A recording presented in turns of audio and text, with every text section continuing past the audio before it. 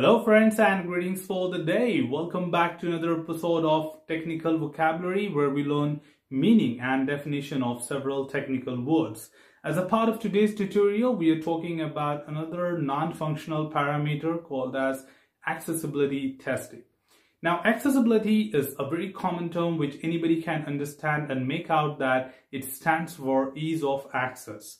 Now, any such option which is implemented as a part of an application in order to minimize your effort to access the options is what you call it as ease of access. A very simple example to understand what could be accessibility or ease of access all about. For example, if you talk about text to speech or speech to text is one of the options for ease of access. Not only that, if you look at your Windows operating system, we have a lot of the ease of access option available there. For example, on your logon screen, or if you go from the start menu and look forward to the accessibility options, you would find some of things like narrator, magnifier, on-screen keyboard, and definitely lot many other things like hotkeys, sticky keys, which enables certain specialized option on your operating system to minimize your ease of access. Now, what exactly accessibility testing is? Accessibility testing is all about testing these features which exist in your application or product which you release into the market. Now, do we really make use of it? This is really important for anyone to talk about ease of access features? Yes, it is. Because accessibility features are created for the users who are differently abled or specialized. Now, not ordinary people can really make use of all the ease of access, but to a certain extent, we do try to make use of it.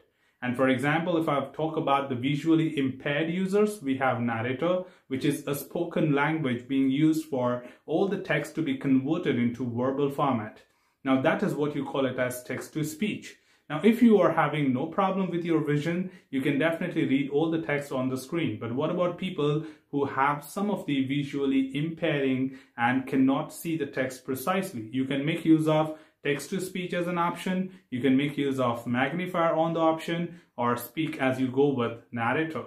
So a lot of these features are incorporated in many of the applications.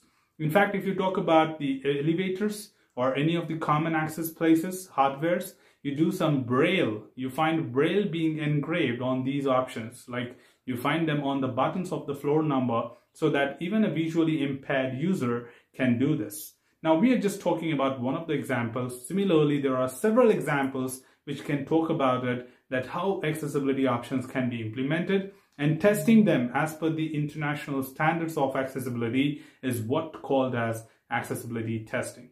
Well, so that's all from this particular tutorial team talking about the accessibility testing. If you think you have got some terminologies and options to talk about, feel free to let me know below and I'm here to talk about them and help you understand. Till then, keep learning, keep exploring, keep understanding the context. Thanks for watching the video team and happy learning.